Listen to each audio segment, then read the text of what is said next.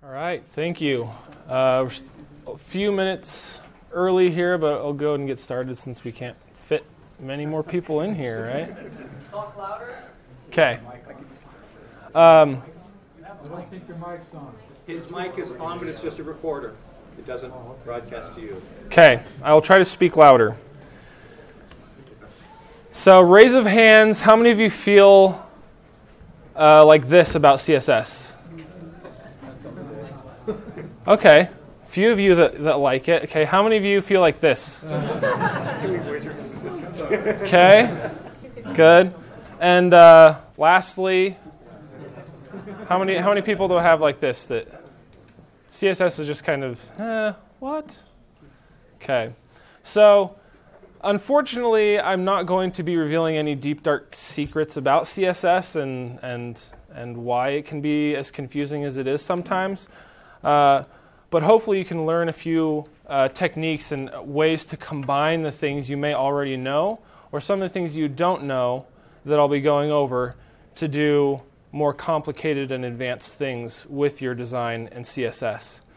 So the main things I want to cover in this talk today are talking about shadows, gradients, transforms, transitions, animations, media queries, and nth-child selectors. There are a lot of other things we could go over. These are just a few that I've picked out and come up with 3 kind of mini projects that will highlight some of these principles. The first one we're going to look at is an iOS 6 style popover. I designed this talk and demo before iOS 7, and since then I thought about reworking it, but iOS 7 is just too easy because it's so flat and everything. So we're sticking with the old school design because it's a little harder to do this. So we'll talk about all the different pieces here. We're going to focus on the shadows, gradients, and transforms to design something like this with just CSS. So step 1, we're gonna look at this frame. So we have rectangular frame, rounded corners, and a bit of this shiny Web 2.0 gradient thing going on at the top. So, like I said before, some of this stuff will be very basic and everyone will probably know how to do this, but I'm going to go through just kind of step by step how you might approach a problem like this.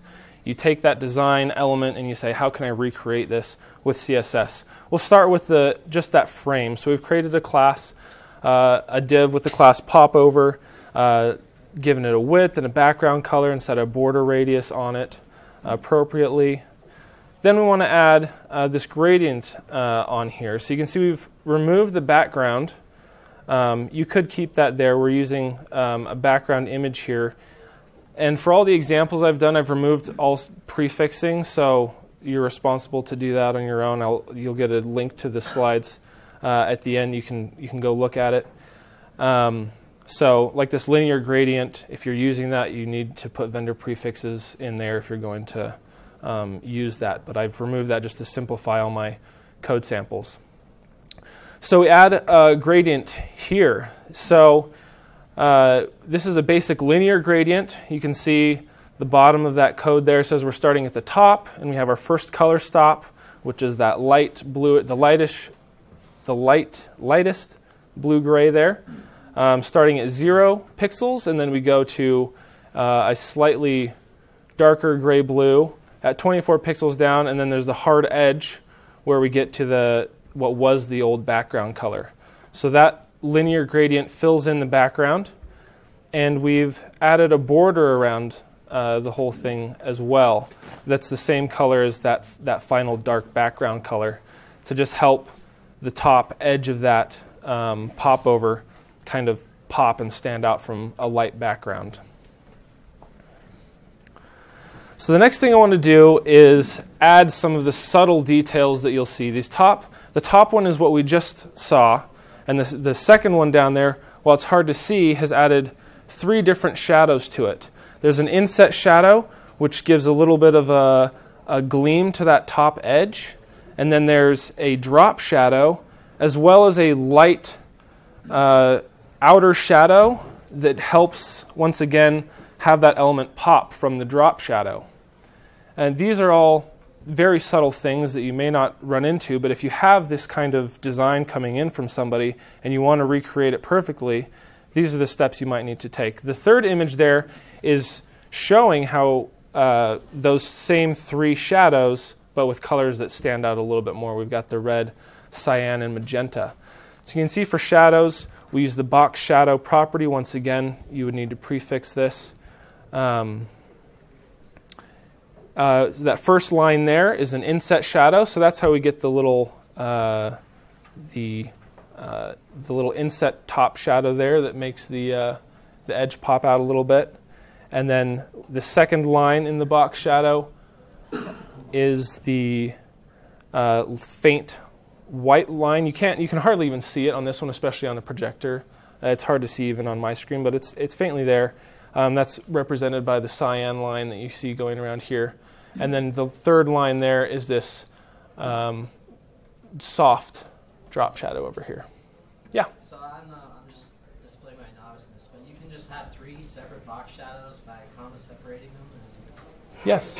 Yeah. So that's one of the things you can have. Typically, you'll see a lot of places use a single box shadow, but you can just have a comma separated list of as many of them as you'd like, which allow you to do some things like this, which is really cool. That you can just list as many as you want to have, and they'll show up. And I think it's in reverse order as far as the way you would think about it. So the last one in your list, no, I'm getting confused now. I don't remember. You can play around with it. I think it's reverse to at least how I thought about it intuitively.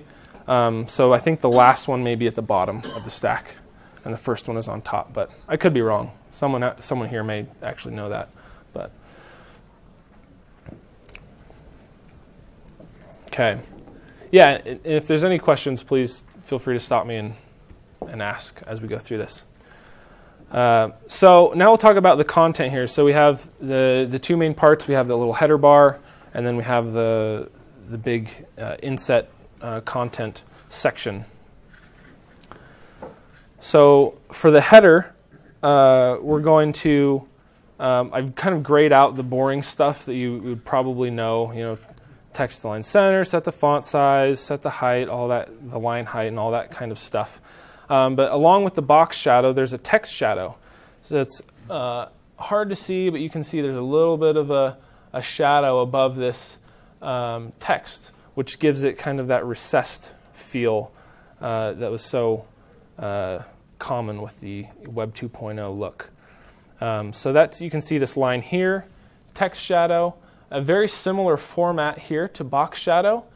The parameters, if we go back and we look at box shadow, the parameters is an optional inset followed by an X offset, a Y offset, then the amount of blur that you want, and that fourth parameter is basically a solid offset for that gradient. So that's how we're able to get those solid lines that don't have any sort of blur to them, is using that fourth parameter there, and the fifth is your color. That fourth parameter is optional when you're doing your shadows as well. So the text shadow, very similar to that. It does not have the solid offset. So it has the same as the first three. It's got an X offset, a Y offset, and then the amount of blur. In this case, since we just want to shift it up 1 pixel and we don't want any blur, we've had a -1 pixel in the Y direction and 0 for the amount of blur with a semi-transparent black for the color there. For the body down here, it's another fairly standard just box with an off-white background and a border radius of 7.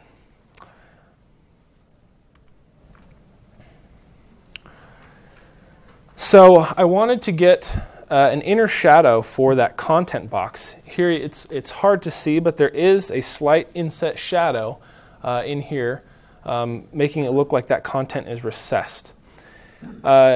So that's pretty easy to do. As we talked about before, this box shadow property on the content, we can just say we want it to be inset. We want it 2 pixels offset in the Y direction, and we want it 3 pixels of blur, and we want that semi-transparent black again.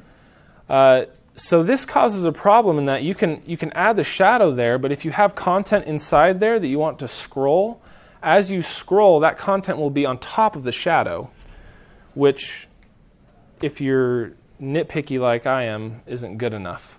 So a way around that I found was using the after pseudo element.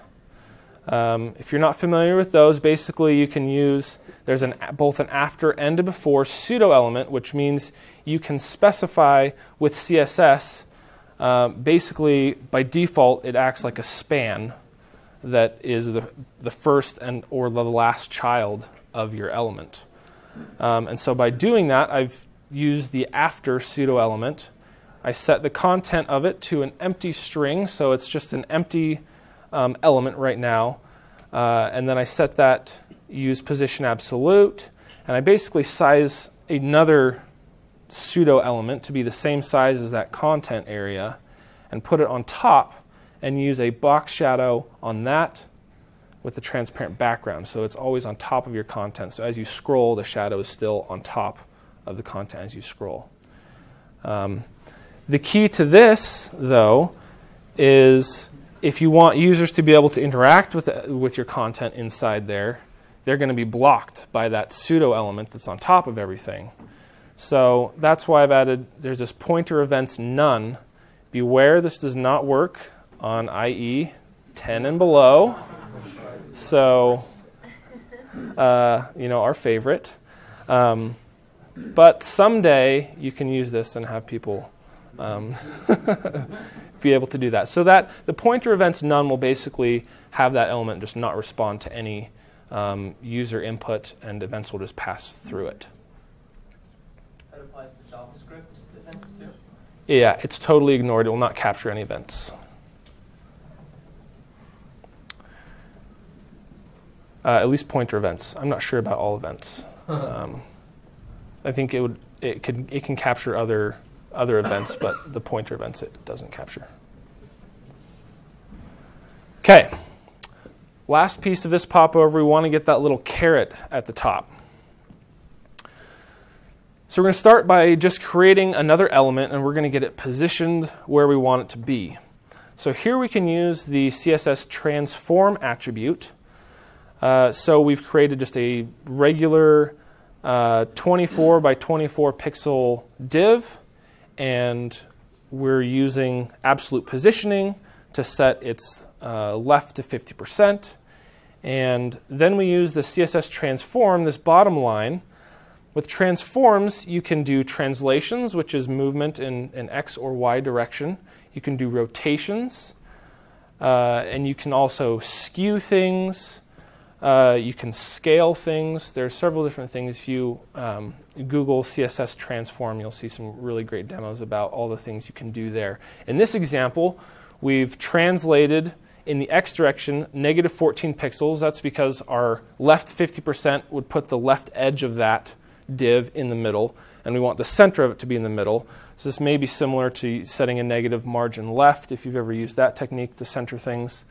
You can also do that with your CSS transform. So we move it back to the left negative 14 pixels, which happens to be about what we need once it's rotated. And then we rotate, you can see that bottom line there, rotate 45 degrees. So that will give us our nice little diamond up there. Okay, now to fill it in. We'll add a little border to the top edge of that we want to match the outside border of our popover. So we set the border, in this case, to black, and then we set the bottom and the right borders to transparent, because once you've rotated it, that's the bottom two are your bottom and your right borders. So it'll translate the borders. The borders are applied after it's translated. Yeah. So all of the CSS transforms are done after the fact, after all rendering, everything else. It doesn't affect the flow of your document. It's basically, you can think of it as just being done by the GPU, even though it may not always be done by the GPU. It is sometimes. But so if you give it border bottom and rotate it 180, it will show up with a border at the top. Yep. Yep, exactly. Am I still talking loud enough? Okay. Okay.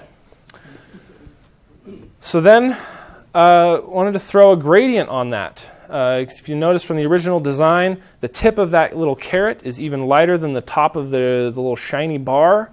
So, you know, take your static design, go into Photoshop or GIMP or whatever you like, figure out what color that should be, play around with it till you get the right gradients, and throw that on there. So here we've used the same linear gradient that we talked about, figuring out the right colors, and I go from a very light color to a darker gray, and then I go to a fully transparent version of one of those blue-gray colors there. But you'll see you end up with these little lines at the bottom. Does anyone know where those came from? Your border, transparent border. Yeah, the transparent border. So what are we looking at under there? Other box shadow. So we're looking at that gradient. We set it as a background image. That gradient gets repeated just because CSS treats gradients just like it's an image. So you'll notice that when you use a gradient there, we're setting it to the background image attribute in CSS. So it's treating that gradient just as a normal image that's being tiled, like it does by default with any background image. So in order to fix this, there's two things you can do. You can set no repeat on that background, which will have it just be the one there that you wanted. You can also set background clip to the content box. So by default, as you can see, you make a transparent border, the background fills out underneath the borders. If you don't want that, you can set the background clipping to the content box, which is inside the borders. So even though we have transparent borders, you'll no longer see anything that's under them. So two different ways to solve that little issue. The last thing we want is the slight inset shadow there to match the top single pixel inset shadow of the rest of the popover. So once again, we use our box shadow with inset. We've had to drop it in 1 pixel both X and Y since it's rotated. We want it to go down from the way we're looking at it, but an unrotated space, you're going 1 to the right and 1 down to get that shadow. And then you can see it matches up quite nicely, and we end up with the popover. Here's a link to a code pen, which has all the code for this, so you can go there and play around. Like I said, at the end of this, I'll give you a link to this deck, and you can get all these links and play around with that as well. But if you want to jot down that WFX DI and Nemo Frost is my name there. So, okay. Any other? What's that? Oh, sorry. Yep. Keep that up for a second.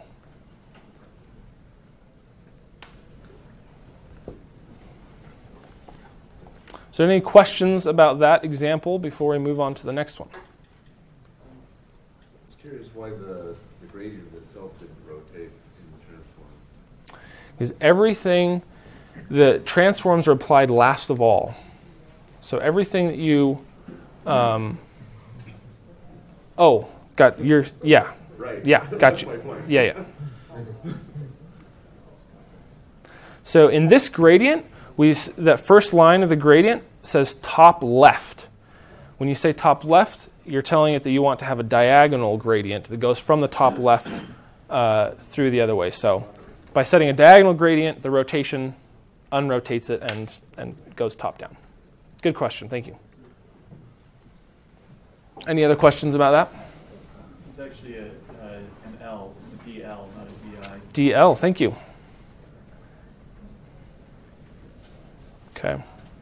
Sure, it's not a 1. Yeah. I did test that one. Okay. We're ready to go move on? Okay. Next example, we're going to look at an animated progress bar. So this is some of these examples are fairly contrived and just a way to bring a bunch of these principles together, and that you would not necessarily want to actually do this, but showing what you can do, right? And giving you the tools that you need. So with this example, we're going to be talking about gradient patterns, transitions, and animations. Okay, so give you, I thought that this one was supposed to animate and show you what the end result is, but it's apparently not. Basically, we're going to want these stripes, these candy stripes, to be animating across the bar as the bar is advancing. So you'll see what I mean in a bit. Step one, we're going to create this outer bar. Here we're using some of the principles we've already talked about. We set a border radius on a div, give it a linear gradient. This is another format. So you can see in this linear gradient, it says to bottom instead of top. So you can, there's a lot of different ways you can specify your gradients. You can also notice before we had gradients using pixel values. Here we're using percentages. So we have this background going from CCC to DDD at 0% and 100%. Then we also add a box shadow on top of that to make it look a little more recessed. So just to add some of the lighting effects there, we have both the gradient and the inset shadow. Then we've got our bar inside. By default, we have it set to width 0%. That way with JavaScript or whatever you want, you can set the width to just a percentage. Makes sense as you're writing code. If you're downloading something, you can just adjust that width. And if it's 100%, it'll fill the whole thing, and 0 will not be there in a way that makes sense. We have, once again, a slight shadow on the bottom. You probably can't see that. There's a slightly darker line at the bottom of that, just to help it pop a little bit. Now for the fun stuff. Okay, so patterns are just complicated usages of gradients. So if you Google CSS patterns, there's lots of different sites that have collections of kind of cool patterns that people have come up with using sets of linear gradients as background images. And here's an example of one, and I wanted to kind of explain more about these color stops in gradients and how they work and how you would go about creating this. First of all, let's look at this overall pattern. You have to create a repeating pattern that's tileable in order for it to work as a CSS pattern as a background image. So you can see on the bottom here we have kind of a small representation. You can see how we get that candy striped bar by just connecting a series of these square patterns. And so you can create the pattern, and then you can slice out one piece that's the smallest repeating chunk, and then we can try to recreate that here. So starting in the bottom left corner, you can see once again our linear gradient has a different way to specify the direction. We're using 45 degrees now instead of top left, or in this case it would have been bottom left. So you can use degrees as well. We're going to start with our first color stop is going to be at the 30% mark. On the right here in the code, you can see I've labeled these color A, B, C.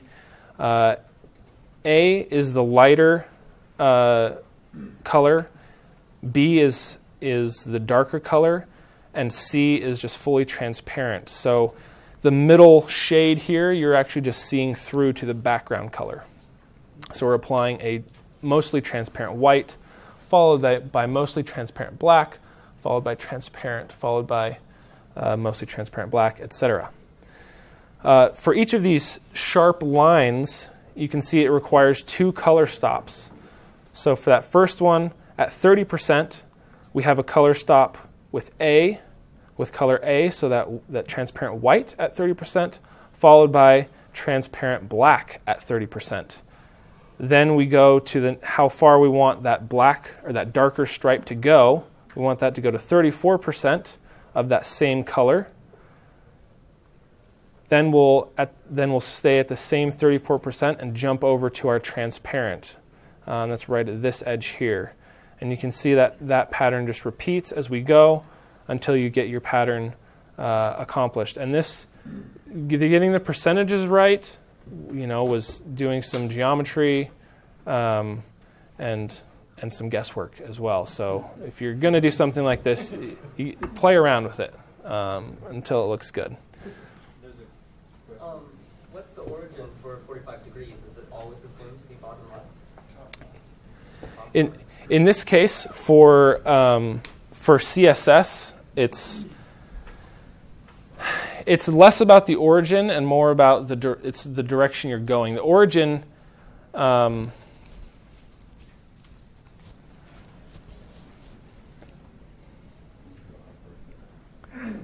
Take that back. Yes. Yes. So it will always go basically from the edge of the box that you would be starting on if you were drawing an array through your shape at that angle, if you think about it. So if we were doing 30 degrees, it would still be that corner, but it would be going at a 30-degree angle from there. And then once you jumped past 90 degrees, then it would jump over to that bottom right corner.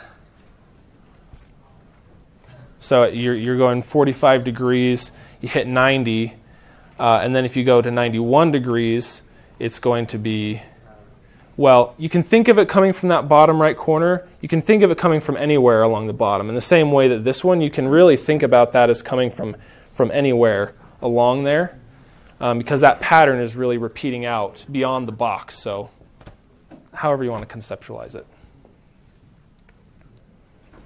Okay, so we've got our stripes in there. Those are looking nice. This is putting it all together here without the comments. This is our code for that. We set a background size to be the size of that repeating tile and the background image to that crazy set of color stops. Then we want to have a transition on that. So transitions, CSS transitions, allow it to basically animate CSS properties for you over a given time. So once again, this would require a prefix, a vendor prefix, depending on what browsers you're targeting. For this one, the format, you have transition : and then the property name that you want to be animating. In this case, we want to animate the width of the progress bar, which is that inner blue bar. And we want to do it over a duration of 200 milliseconds. And we want to do it with an easing function of ease. That's built in. There are several different easing functions. If you Google CSS transitions, you'll see there's a few more parameters to that as well. But these are the more common ones used. There's just the name of the property you want to animate, how long you want it to take, and what kind of easing function you want it to do. So this would be nice if you're getting a callback in JavaScript and you're updating the width of that bar and you don't want it to just chunk along. You can update the width to from 50% to 75%, and you don't have to worry about animating it. It will just smoothly animate up to that new value. Then animations. So say on top of that, we want to add this backwards movement of the stripes to give the user the illusion that your whatever is loading faster than it is. So to do that, we'll use the animation CSS attribute.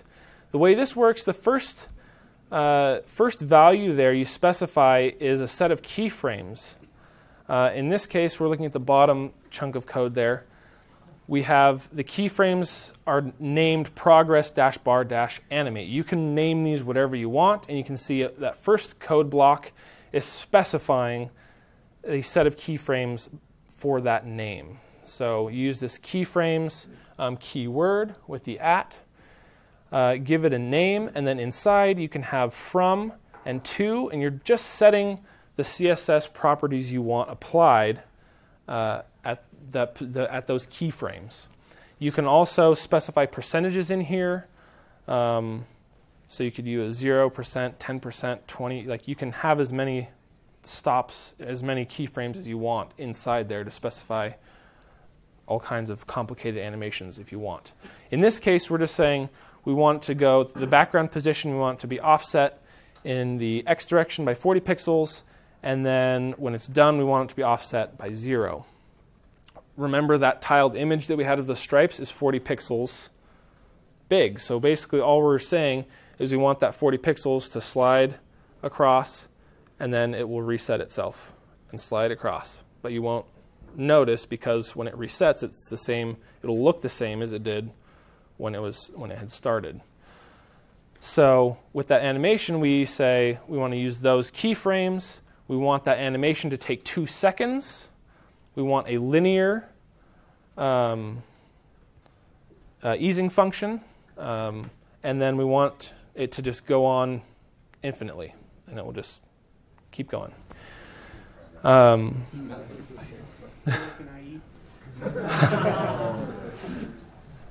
IE 11. Not sure about 10. This might work in 10 prefixed. Give it a try. So with infinite, you can also have animations reverse when they're done, so you can have it kind of go back and forth, running the animation forward, then backward, then forward, then backward. There's lots of other things you can do with that. Once again, a quick Google will give you some more insight around animations. Here's the URL for that and all the code that I used to create that little sample. Any other questions on this one before I move on? I don't know, maybe I missed something, but what was controlling the width of the progress bar on that last slide we had? Oh, I've just got JavaScript doing that. I was just curious. Yeah. It was just to show you what you could be doing. Yeah. So if you start an infinite animation, how would you invoke a stop? So because that is just a property or just part of that animation property, you could set another class on that element that would set the animation property to none or something like that, and it would just clear it out and it would stop animating. And I can't remember if there are other ways to do that. There are ways you can, I think, find out if it is animating and stuff like that, but that's a little bit beyond what I prepared for today. But yeah, that's the easy answer is to have another class that just clears off the animation property to stop it from animating. The class that has the animation. Yeah, so just another class. You might say progress bar static as a class, and in there, animation none, or you could say animation progress bar animate 2 seconds linear without the infinite, and then it could just do it once and be done. And you can specify the number of times you want it to go through that loop instead of infinite. Okay. Do you know if the GPU paints the pattern or is the CPU? I don't think so, because I've actually recently run into some really terrible performance things. I was actually using CSS patterns on a website, and it was causing some really bad jank, and I made an image and used that instead because it was way faster. So I didn't try some of the tricks with like Z translation to try to force GPU acceleration, but by default, I don't think so. Okay. All right. So for our last example, you need to create a really cool sort of pseudo interactive periodic table. So you want to do all this with CSS. You want to have the colors applied to the correct element groups with CSS. You want to have them get bigger and go away with CSS because you just don't like JavaScript for some reason. I don't know what your problem is, because JavaScript is awesome, but say you wanted to do this. Let's talk about how you might accomplish this. Okay, yeah, there is no JavaScript here for any of that. So we're going to talk about a few things: playing nice with hover, media queries, and nth-child selectors. This is probably the most contrived of all my examples, but it's still fun. So playing nice with hover. Here's the problem. We create this beautiful thing. We naively go and just put a hover attribute in CSS on this beryllium, and when we hover over it, it gets big because we know how to scale things, and that's great. But then we're hovering over this, and then you realize, oh no, if I then hover over lithium that's to the left of beryllium, you can't get to it because it's still hovering over your giant beryllium. So if you want to get around that, there's some trickery. So once again, fairly contrived, but maybe you'll run into something someday, and you'll think back and thank me silently in your head. Okay, so what I've done is basically wrapped each of these elements in two elements instead of a single one. So we have a cell, which is the red lines that go around everything, and then we have the element, which is the little element card that's inside there with a little bit of margin around the right and bottom there. So the key points here are on that element. We've gone back to use our friend, the pointer events none, that doesn't work in IE less than 11. So that way it will just ignore any sort of interaction when you get to your giant version, because you can scale that up. But we put the hover transform on the cell itself. So looking at this, we have our cell on hover, then any child class or any descendant that's an element. We can use our CSS transform. We can scale it up by 3 in both directions, and set the z-index to 1 to make sure that it's on top of everything else. Then you get the desired effect where you can hover over that beryllium, but when you mouse over to lithium, because the pointer event's none, it will just get that hover event on the lithium's cell container, if that makes sense. Okay. There's a bit of a namespace collision here with a div with the class element, because they're all elements, and so this one gets a little confusing sometimes with the usage of the word element. So we've created this beautiful set of elements, and we want it to be responsive. So here we have 2 different versions. We say on a phone, we maybe don't want to have, we don't have room to show the atomic number or the name or the atomic weight. So we just want to get rid of those things, and we want to, in the large version, there's this kind of glowy shadow going on around the text, and on the mobile version, it just is too hard to read with that, so we want to get rid of that. We just want to kind of have slightly different versions for different size screens. So in this example, we've gone mobile first, and I don't really care if you do mobile first or mobile last. It's kind of your own preference, and what that means is whether you're specifying all the styles for the smallest screens first, and then saying, as I get bigger, adjust X, Y, and Z, and even bigger, adjust X, Y, and Z, or you can start the opposite and say, for normal big screens, I want the style to be like this, and if I get smaller, adjust X, Y, and Z, and if I get even smaller, adjust X, Y, and Z. So in this case, I've started assuming a small screen, and as we get bigger, I'm changing some things. So with this mobile first design, the element, we're using absolute positioning and right and bottom to actually add the separation between the elements. So we have that set at 1 pixel for small screens, and for our atomic numbers and the details section there, we set the opacity to 0 by default. Instead of just doing display none, because the content in there was all flowed normally, we just hid it using opacity. You could also do visibility hidden if you wanted to keep the flow the same for those cells. Then here's the media query. So once again, this keyword of media with the @ symbol in front of it. And then in parentheses, we have this min-width. 600 pixels. So that means that anything that is 600 pixels, any screen that is 600 pixels or more will have these styles applied to the elements in there.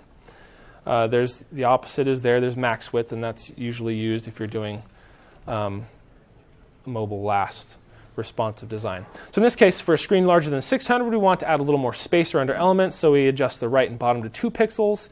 We go ahead and show the details by setting the opacity to 1, and we adjust the font size for the symbol from 9 pixels to 16 pixels. We've adjusted the height of the overall periodic table. And then for our even bigger screens, we have 992 as another breakpoint. For that, we adjust the periodic table's height to 680 and set the font size up for the tiny stuff and the large stuff again. And all those cells, I was just using percentages for all the columns of the elements so that it will just scale to the width of the overall table. Not table element as in a table tag, but the div that represents the table. Okay, so we've done that, and what we really have ended up with is this top one. They're all the same color. You can hover over them, and they look really cool. But now we want to color them. So this is where we're going to talk about nth-child selectors. So if you don't like algebra, you won't like nth-child selectors. And if you do, then you might just like them. Yeah.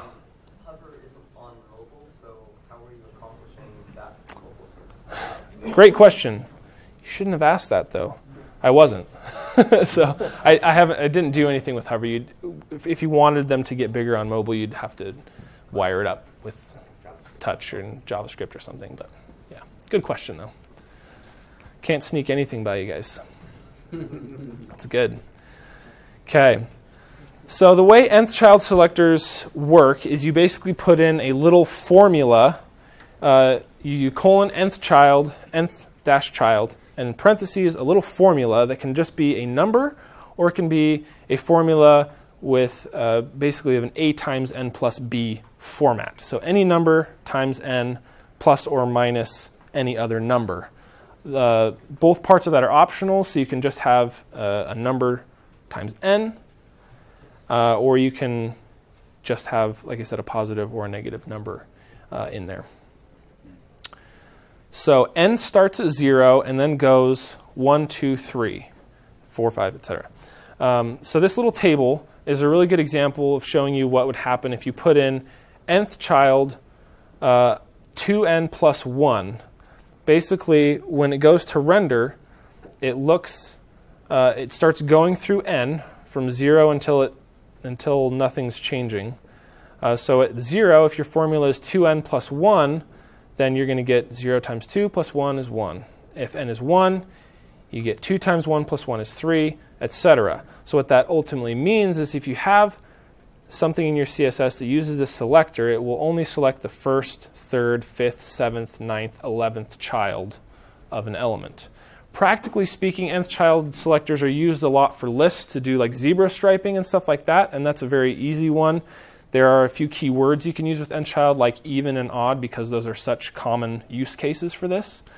But if you ever want to do something more complicated, that's when you would use this a times n plus b kind of format. So we're going to try to style up these sections of the periodic table using the nth-child selectors. First of all, we want to have the first 2 columns and the last 6 columns be a slightly different color. So to do that, we have our selector on the cells. And oh, by the way, each row in the periodic table is in its own div. So they all have the same number of them. There's like an empty cell kind of spacers that we can accomplish this. So the nth-child negative n plus 2 is what gives us these first 2 columns. So you can see if you put in a 0, you're going to get a 2, which will select that first column. If you put in a 1, then you get or you get the second column. If you put in 1, you get the first column. And if you put in a 2, you get 0, and you don't get anything. And then for your n plus 13, you can see if you put in a 0, that's going to give you 13, which is that first column here, and then it would give you 14, 15, 16, 17, 18. And so we'll select all those things. So with the combination of those two nth-child selectors, we can set a new background color and select all of those elements. Then we do something similar for the first column and all the non-metals. So here we have the first child. That's an easy one. Okay, so we've used nth-child 1, which is the same exact thing as using a first child selector. Then we have, for the different rows, we want to select a different number of them. So we have our nth-child 2. So the second row, then we select from 14 on to get carbon, nitrogen, oxygen, etc. And we repeat this pattern to get the rest of those there. We want to get our noble gases, so we do something similarly. Notice here we're selecting only the row. We're using a negative n plus 6 for the rows, so we only get the first 6 rows, followed by an nth-child selector on the columns to get just the 18th one. And there we have it. Oh, and we select the lanthanides and actinides also with another one using similar things. And once again, we end up with our periodic table. If you look at my example, you'll see I did something a little differently so that these edge pieces don't blow up centered like the rest of them do. They blow up along the edge or in the corner as you go up there. I didn't cover that, but that's another set of or of nth-child selectors I used for that. There you have it. I'll leave this up in case you guys wanted to get that code time.